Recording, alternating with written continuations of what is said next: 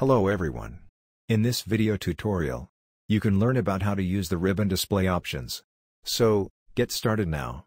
This is a ribbon display options icon. Using this you can control an entire ribbon. A ribbon includes tabs, groups and commands. Home, Insert, Design, Layout, References and Mailings, Review and View are called tabs. Now, click on the ribbon display icons. Then click on the Auto Hide ribbon to hide the ribbon.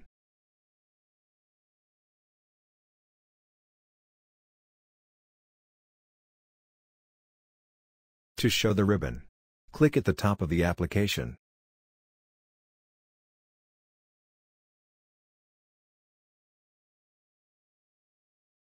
To show only the ribbon tabs, click on the Show Tabs.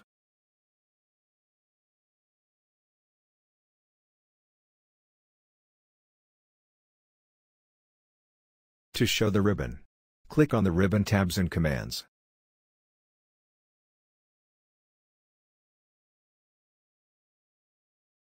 Or, double-click on any tab, to show or hide the ribbon.